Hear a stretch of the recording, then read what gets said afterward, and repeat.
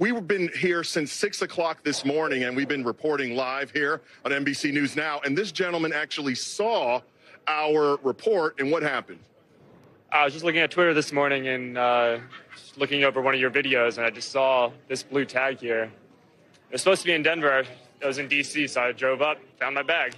Well, I'm glad that we were here to help. You can't make this up.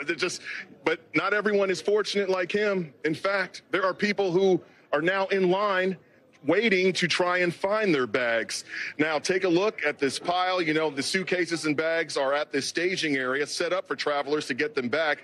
But it's like finding a needle in a haystack. Crews removed them from canceled flights, or they were lost in transit over the last few days. Now, some passengers tell me that this has ruined their Christmas. They fear they won't be able to get their luggage by the new year.